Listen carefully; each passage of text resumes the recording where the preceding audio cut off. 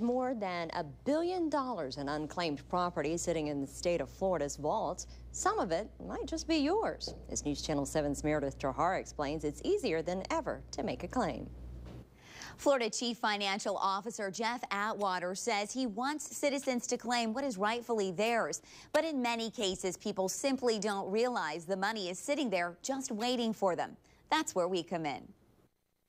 The state of Florida has a $1 billion problem. $1 billion worth of unclaimed property is sitting in its coffers, waiting to be claimed. The growth of unclaimed properties coming to us is still growing at 40%.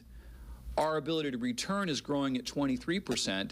We don't want the vault to get bigger. We contacted Atwater's office for a list of local people and businesses with unclaimed property. What we received shocked us. A list 60 pages long.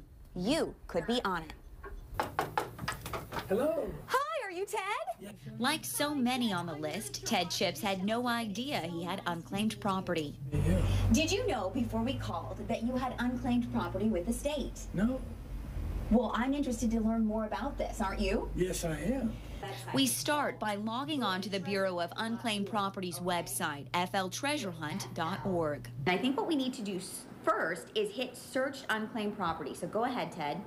The site makes searching for a claim very simple with 8 easy steps. In Ted's case, the property was in the name of his late wife, Martha, who passed away in 2005. He is her legal heir. You have at least one claim in cash. So let's go ahead and click on that first account number to find out more.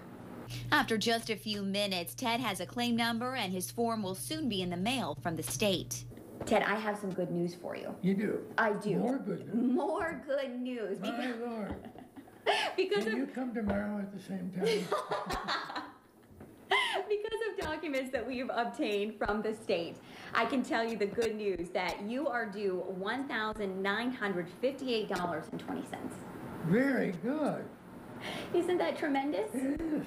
Ted was thrilled with how easy the process was, and he's excited to help family members find out if they're also owed money. Go to the website and check out all your relatives. You may be surprised. I am surprised. I had no idea. So what are you waiting for? Log on and find out if you too have some treasure buried in the state vault.